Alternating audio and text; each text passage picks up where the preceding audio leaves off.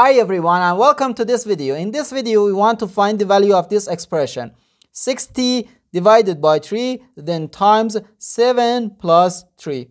Are you ready to solve? Let's go ahead and get started. 7 plus 3 gives us 10 and we have here 3 times 10 which equals 30 and 60 divided by 30 gives us 2. But this answer is not correct.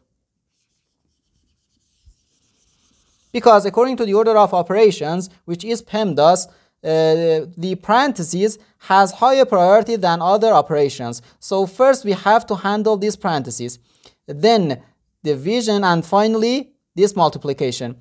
7 plus 3 gives us 10. So we have 60 divided by 3, then times 10. And now we have to handle this division. 60 divided by 3 gives us 20. Okay, so 20 times 10 and 20 times 10 equals 200. So our final answer to this problem is just 200.